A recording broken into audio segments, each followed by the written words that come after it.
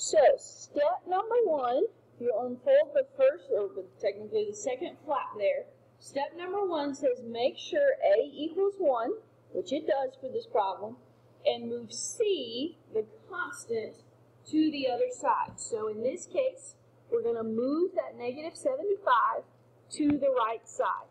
So we need to add 75 to both sides of our equation. Now, I'm going to leave a blank space where that 75 left the left side because we're going to use this idea of completing the square. So we're going to end up filling in that blank. Okay, so we move the constant term to the other side. Step 2, okay, the next flap says divide b by 2. Okay, we're just going through the process of completing the square. So b now is negative 2. We divide that by 2. We get negative 1. And we're going to square it like we've been doing. Okay, we're completing the square. So we get 1. That becomes our new c. We're just completing the square like we have. Now, we're dealing with an equation. We have to keep it balanced. So if we add 1 to the left side, we got to do the exact same thing to the right side. We got to add 1 to the right side as well. So we worked through step 3. So just to recap, we have moved our constant to the other side. We've completed the square on the left side. So we divided b by 2, we squared it, we added it.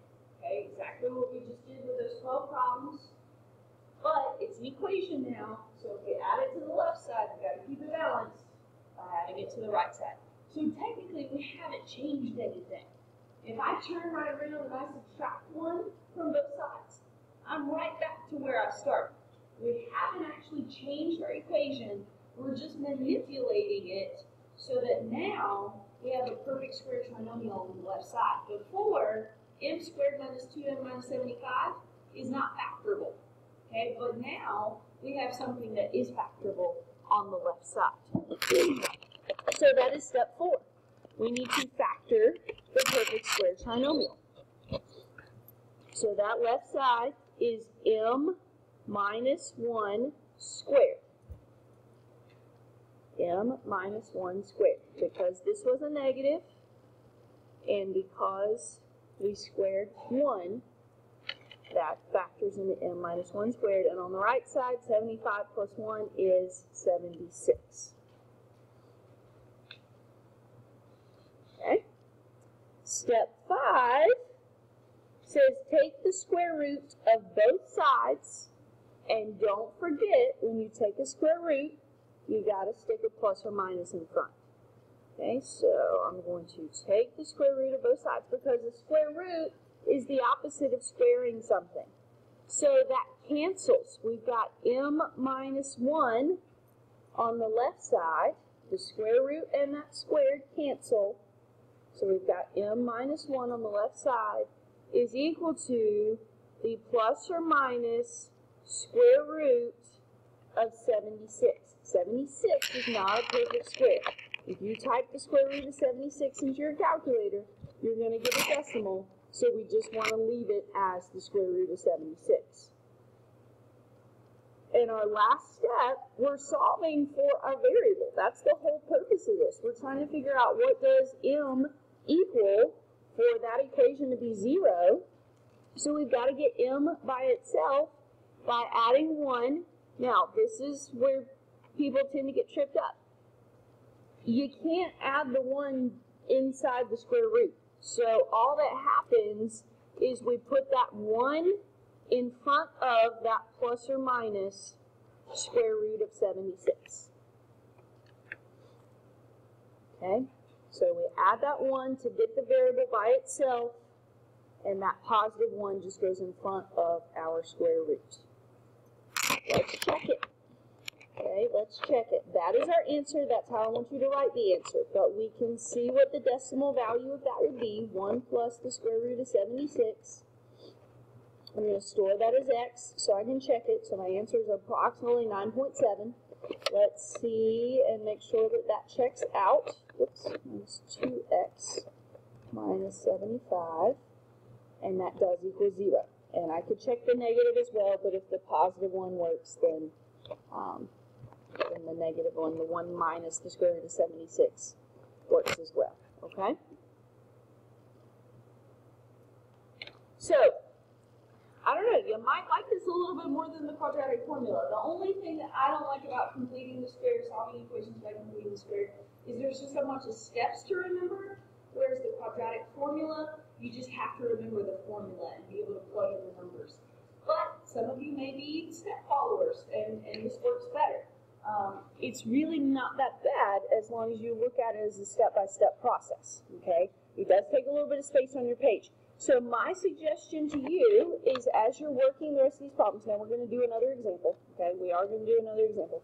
But as you're working these problems, I made this foldable so you can reuse it. So if you have a piece of paper that you're working on, you can stick your paper inside the yellow, and you can just unfold the flaps as you go through the steps, and it'll walk you through the problem, and you can just keep writing on your other paper, okay? Let's do another one. Let's do number 14, so that you can become a little bit more comfortable with this. Okay, so step 1, make sure A equals 1. We're good. And move C to the other side. So right now, C is 13. We've got to move that to the other side. So we've got to subtract it from both sides. There's already a number over there. That's okay. We're just going to combine those numbers then. Leave our blank space for completing the square. 7 minus 13 is negative 6. Don't freak out that that's a negative number. It's probably going to go away here in a minute. Okay? Not always, but usually. Okay? So, what's next? Divide B by 2. B is 12. Okay? You can put the negative with it. The only reason why I dropped the negative is so that you don't have to worry about putting parentheses around the number before you square it.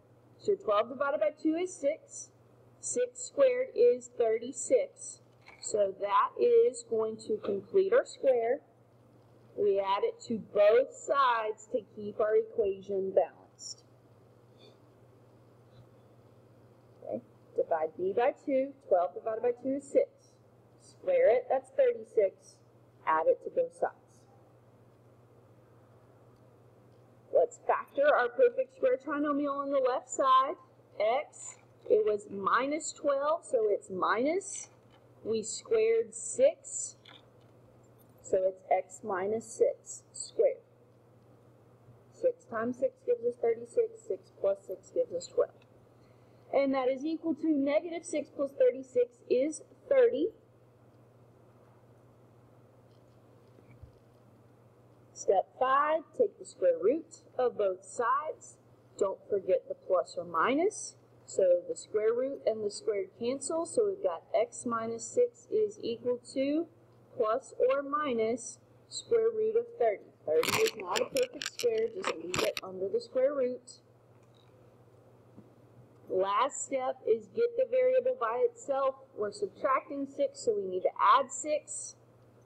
So we get x equals 6 plus or minus the square root of 30.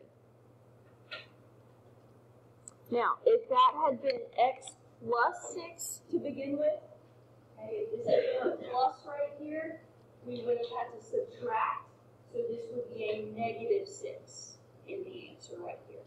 Okay? I wish that I had done that. I wasn't looking that closely at my examples.